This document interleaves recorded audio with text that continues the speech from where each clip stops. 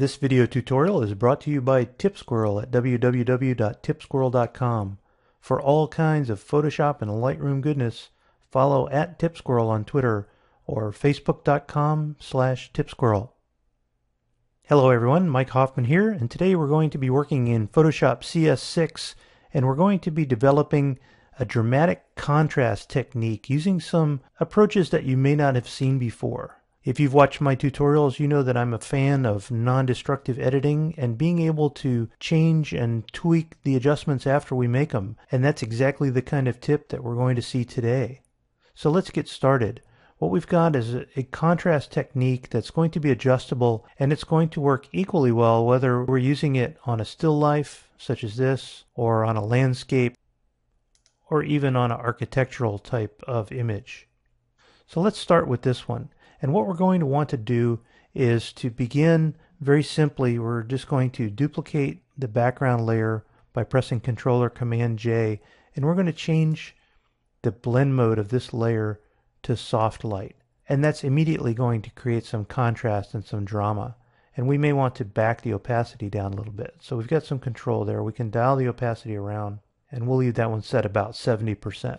But now, in order to really adjust the contrast and in order to adjust the colors within this image and have individual color control in the different parts of the image, we're going to resort to an adjustment layer. And what kind of an adjustment layer are we going to use? A black and white adjustment layer. That's right, black and white, so that we can adjust the color. And here's why. We'll go ahead and click here to create a new black and white adjustment layer. And the image is immediately transformed into a monochrome, but look at the sliders here in the black and white panel. We have sliders for each and every color. And in fact, we can use the on-image adjustment tool by clicking here, and then we have the ability to drag within the image and lighten or darken different colors independently of the rest. And this is a key part of this tip. Because what we're going to do is we're going to take this black and white adjustment layer and we're going to change the blend mode of this adjustment layer to luminosity. Now that we've changed it to luminosity, it's no longer driving our image to black and white, but the lights and darks that are being generated by this adjustment layer are affecting the image. So with this adjustment tool still selected, we can click and drag. And as you can see, we have control. Here are the blues, here on the reds, here in the yellows. So we can click and drag, and if we want a little more granular adjustment, perhaps we can do it here with the sliders, adjusting just the cyan colors to brighten up the background here in this wooden paneled wall behind this fishing float. So very easy and very adjustable. And again, we have the before and the after. So a nice dramatic contrast technique. Let's go ahead and move on to a landscape picture. And here we're going to follow the same process. We're simply going to duplicate the background layer and change the blend mode to soft light. And immediately we've got some contrast buildup going on there. But now let's go ahead and add that black and white adjustment layer, change the blend mode to luminosity, and now we can click on this tool and drag in the image and look at the control that we have over the different colors within the image. We can brighten and darken different parts of the image independently of each other. And this is fantastic. And we can use the sliders equally well as dragging in the image, whichever you prefer. Here's another example. We'll jump over to this image, and this is a sunrise image. We'll follow the same process. Duplicate, set to soft light, and we have some great contrast going on. Now we add the black and white adjustment layer set to luminosity.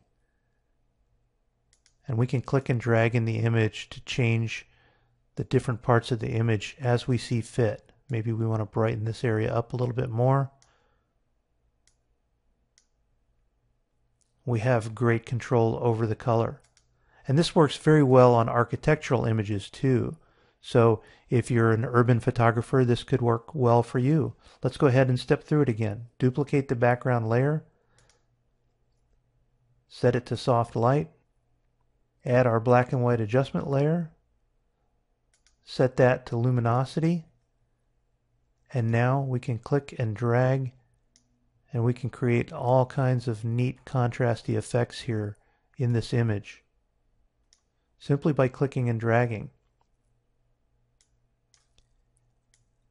And if you find that you've got an area, perhaps this white door is just a little bit too blown out from this contrast effect, we can simply come in here, make sure that the layer mask is selected, and make sure that we've got a black color selected as the foreground color. Switch to the brush tool and just paint over this door to hide the effect on the door. We could also select the soft light layer and add a layer mask there and do the same thing. Again, taking some of the pop out of that door so that we can see more of the detail, but leaving that contrast in the rest of the image. So there you have it. Very quick and very easy, but infinitely adjustable dramatic contrast within Photoshop CS6 using soft light blending on a duplicate layer and luminosity blending on a black and white adjustment layer. My name is Mike Hoffman. My website is hoffmanartdesign.com. You'll find a variety of photography, Photoshop, and Lightroom tutorials and related information there. Or you can follow me at mhoffman2001 on Twitter. And you can find me on Google Plus by simply going to g+mikehoffman.com.